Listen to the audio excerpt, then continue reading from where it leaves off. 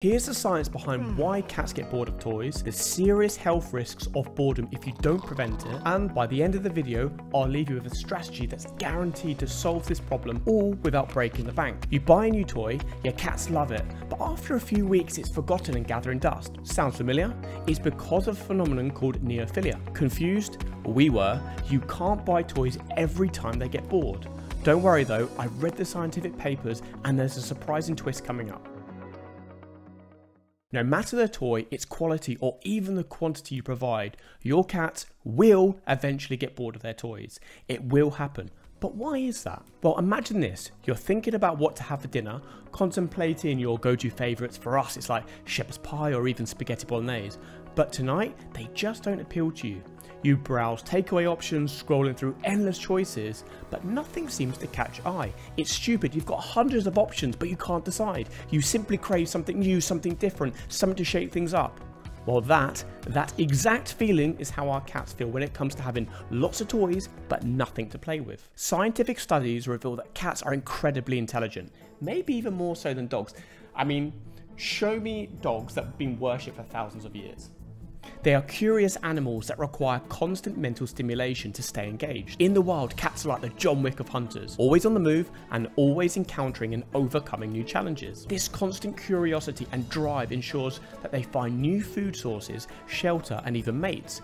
However, whilst domestic cats have retained these specialist set of specialised skills and instincts, they often don't have the variety unless we provide it for them, leading to boredom and behavioural problems. But boredom is much worse than it initially sounds, as it can lead to depression. What's worse is that the symptoms of depression in cats do not suddenly appear. Instead, they slowly creep up, infecting our cats over time, making it all the more concerning. Despite indoor cats having food, shelter, warmth, safety and love, their lives can be dull and feel entirely without purpose. Veterinarians are concerned. More cats now live indoors and we're equipped with information about how to keep them safe. However, we are lacking the knowledge of preventing boredom in animals that are smart, athletic and curious who live within the confines of our home. Science has discovered a phenomenon called neophilia, the love of what is new or novel, which explains wild cat behaviour and why indoor cats quickly lose interest in things like toys. Interestingly, it's not just cats afflicted with neophilia. Dogs and humans are afflicted as well. Ever get sick of routines, even when they know they're good for you? Boring!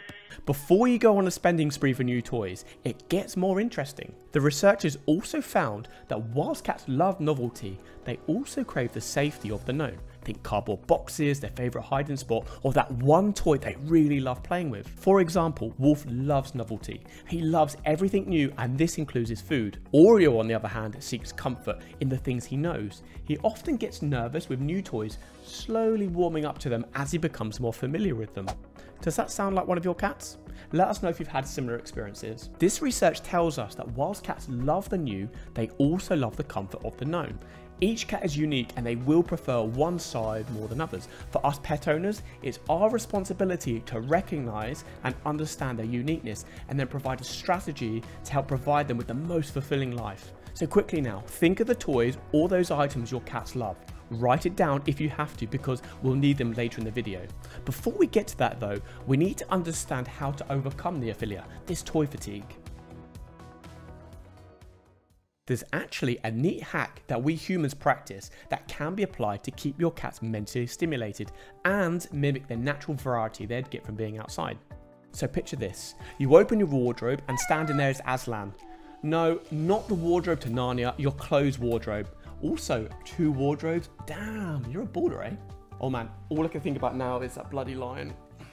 Alright, so you open your wardrobe, some clothes you'd consider wearing right now, and some don't suit the current season. I bet there's items you wear more than others, right?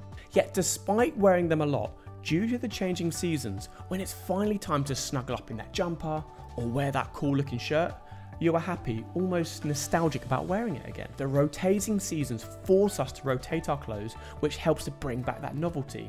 Going back to our cats, we could employ a similar strategy, but with their toys. Toy rotation is a simple yet highly effective strategy to keep your cats engaged and prevent boredom, if done right. More of that in a moment though. By regularly swapping out the right toys, you provide a fresh and stimulating environment that caters to your cat's natural hunting instincts. A few moments later.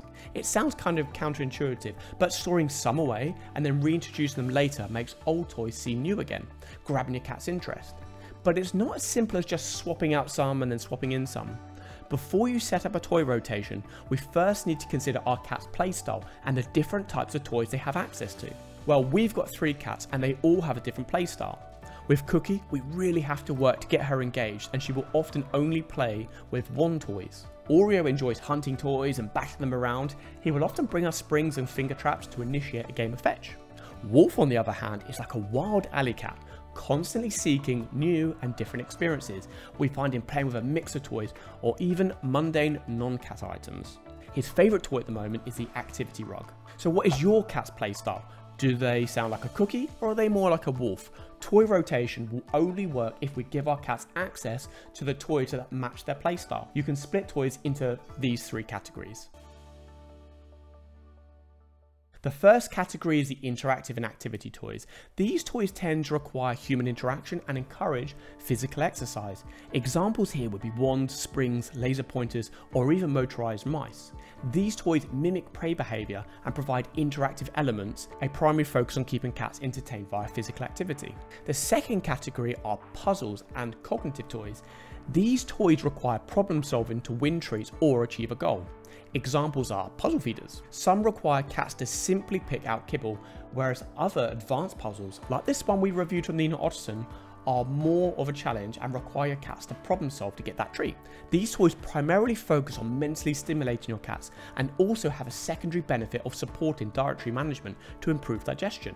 The third and final category are comfort and scent toys. These toys primarily focus on your cat's need for comfort, tactile engagement and their senses, often providing a short burst of excitement and play you see after a good dose of catnip. Going back to your cat's playstyle, do they have access to multiple toys across these categories? Grab that notepad again and sort your toys into these 3 categories.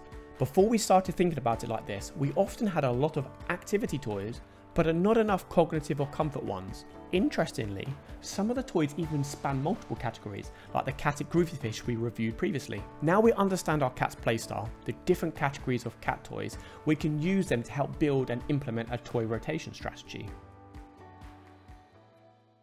Step 1. Collect all the toys your cats have very nicely spread all over the house for you. Step 2. Declutter and decide which toys to keep, toss or replace. Often soft and catnip toys will have significantly shorter lifespans, sometimes as short as only a couple of weeks. Always throw away any broken toys that could pose a choking hazard. Step 3. Sort the toys into categories like we discussed earlier. Be mindful here of your cat's personal playstyle. Like us, cats are unique and like different things. Try to always have a solid set of toys under each category. Step 4. Using your notes you collected earlier, create 2 toy boxes, one that will be out and one that will be rotated away. Ensure you have multiple toys from each category in each of those boxes. Step 5. To make this easier on yourself, attach the process to another home routine. Another home routine such as litter tray duties, or for us, we attach toy rotation to the weekly house clean. One note of warning though, always keep out your cat's favourite. This ensures novelty whilst also ticking the comfort and known box we mentioned earlier. For our cats, springs and finger traps are always left around the house. Our cats just cannot resist these. Step 6. Buy new toys where needed to ensure a good mix of the different categories. Articles different in opinions here, but we think about buying a couple of new toys monthly is a good balance. Here's our toy comparison chart. We've been reviewing new and interesting toys to add to this list. Get subbed if you're interested in not missing out on other ones. You can even refresh old ones with catnip and other scents. We even read an article which recommended rolling toys in leaves or grass to give them a new scent. Man, cats are super weird. Step 7. Rotate your 2 boxes frequently to maintain excitement and reduce boredom. Opinions differ here, but we think rotating boxes every 2 weeks works well. But here's the exciting part. You don't always have to splash the cash for new toys to keep the cats entertained. With a little creativity, you can turn the ordinary household objects into feline playtime gold. Our cats just love the excitement of a cardboard box with peepholes added, or even ice cubes in a bowl. As long as you make sure there are no small parts or toxic materials, you can craft toys that are both fun and safe for your cats to enjoy. By keeping things new and exciting, you can have fun whilst also strengthening the special bond between you and your furry friends. And who knows, you might even discover your own hidden talent for toy making along the way. The power of toy rotation and DIY toys is like having a secret weapon in your cat parenting toolkit. We've covered a lot of ground here, but let's not forget, when you're struggling to find something to eat or excited about wearing those old clothes again, think about your cats and whether they're happy with the same old toys. When you bring in a fresh toy, get creative with some DIY ones, or even just rotate the ones you've got at home. You're not just fighting the boredom, you are also stimulating your cat's natural curiosity and hunting instincts, preventing the horrible, unknown and unseen creep of depression. It's like giving their mind a little workout, and trust me, as a pet owner, it's our responsibility to provide them with their best life. If you're worried and want to avoid bad toys in the first place, we recently shared some tips and tricks in another video and discussed a social media toy we actually bought twice. You can watch that here. We hope you liked the video. It took us a while to research and put this together. If you did, please consider sharing this information with someone who might find it useful. Drop a like and a sub if you'd like to watch more, and let us know what unique methods work for you and your cats. Now go forth and create the ultimate toy collection for your feline companion, because a happy cat means a happy home.